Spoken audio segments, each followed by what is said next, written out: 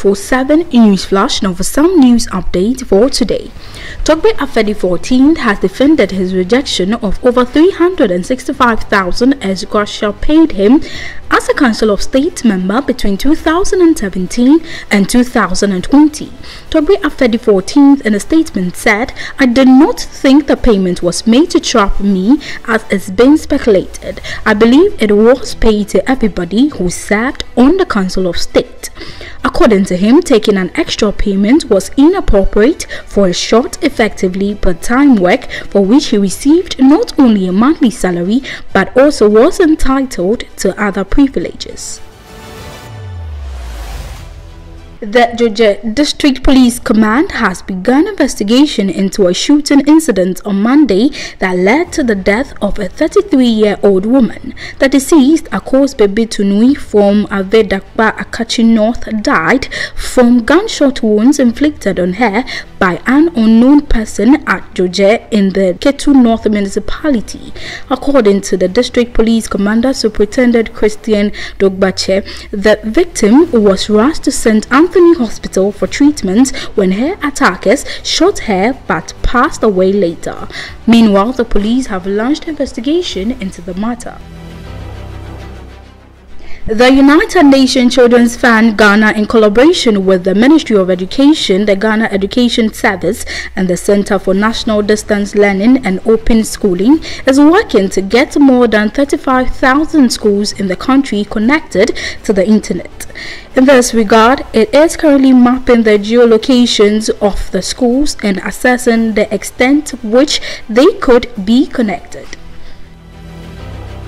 Commemorating Food Safety Day today on the theme Safer Food, Better Health, the Council for Scientific and Industrial Research stands with the UN and relevant government agencies to spread the importance of food safety. According to WHO, in 2010, consumption of contaminated food and water accounted for more than 600 million cases of foodborne disease.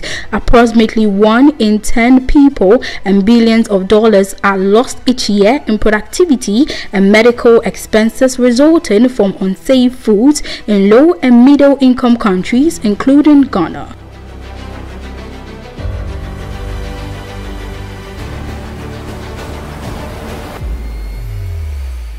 In business news, the Bank of Ghana's drive to have all accounts validated and linked to Ghana cards continues to enjoy support from commercial banks in Ghana.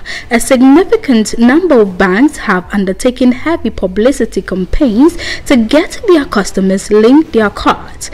A few others, including the Universal Merchants Bank, a leading indigenous Ghanaian bank, have outdoor online platforms that allow customers to link their Ghana cards to their accounts online without having to go to their branch. The Bank of Ghana has set the 1st of July 2022 as the deadline for all bank accounts in Ghana to be linked to Ghana cards, a strategy to make the Ghana card the primary ID in the country.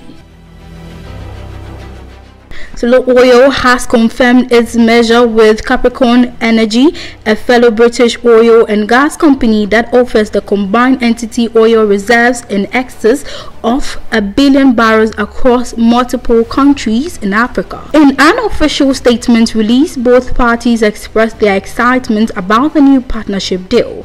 Under the terms of the combination, each Capricorn shareholder will be entitled to receive 3,868, which allows Capricorn shareholders to have approximately 47% of the combined group, whilst Tullow Oil shareholders will hold approximately 53%.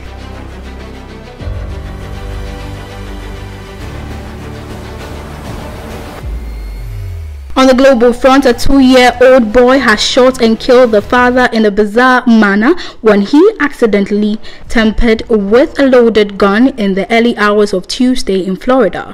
Reggie Marbury, 26, and the wife had previously been convicted for various offenses prior to the unfortunate incident. According to the state official reports, the gun was left unattended to while the boy was playing around. The child's mother, Marie Ayala, was conducting cardiopulmonary resuscitation on her husband, Reggie Mabry, when the police officers arrived at the victim's house near Orlando. Mali's military rulers have proposed the restoration of civilian rule in 2 years following an August 2022 coup and a failure to meet an earlier deadline for election that led to crumbling sanctions. Military leader Colonel Assimi Goïta signed a decree read out on state television on Monday, saying that the duration of the transition is fixed at 24 months from March 26, 2022.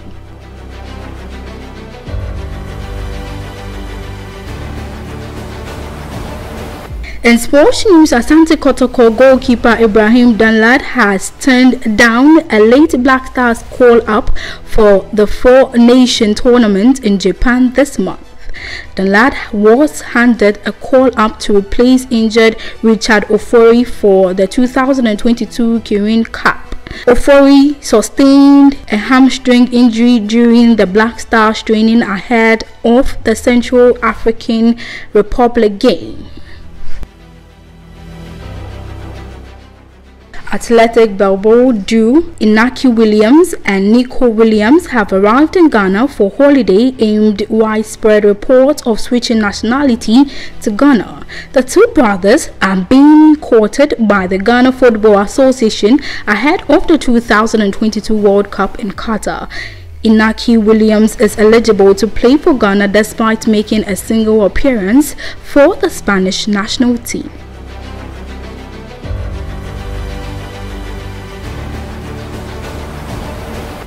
Reigning High Life Musician of the Year Kofi Kinata broke down into tears during a performance. The Takade artist was thrilling fans with his songs in a live band session at an event believed to be a funeral Thanksgiving, when he got emotional seeing how his fans were filming him and singing his new hit song Thy Grace word for word.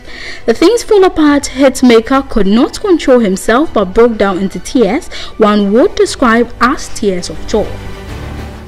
Gospel artist Joe Mettle has disclosed he almost declined submissions for entries into the Vodafone Ghana Music Awards some time back. According to him, the decision was to allow others to get the opportunity to have the VGMA experience after winning the prestigious Artist of the Year award in 2017.